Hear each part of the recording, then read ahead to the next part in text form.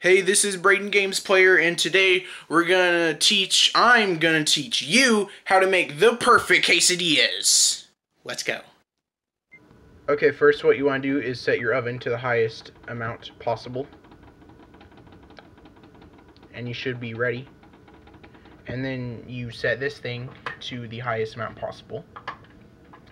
And you mount your phone.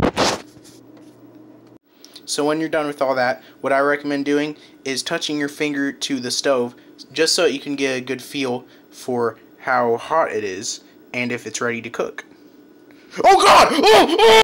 Okay, so what I think you should do next is get the absolute smallest amount of butter. See, like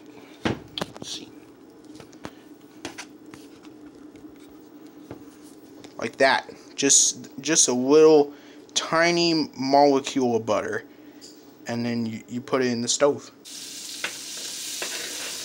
Ooh, this is crazy stuff. I'm getting good footage here. Wow. Isn't this the best ever?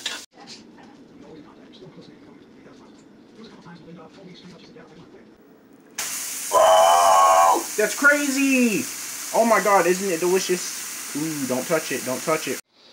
I apologize for that last part, but it is time to try, ow, that really hurt, our quesadilla.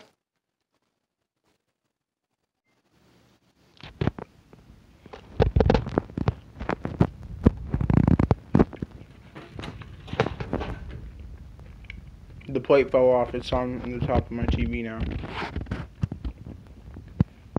It's pretty good.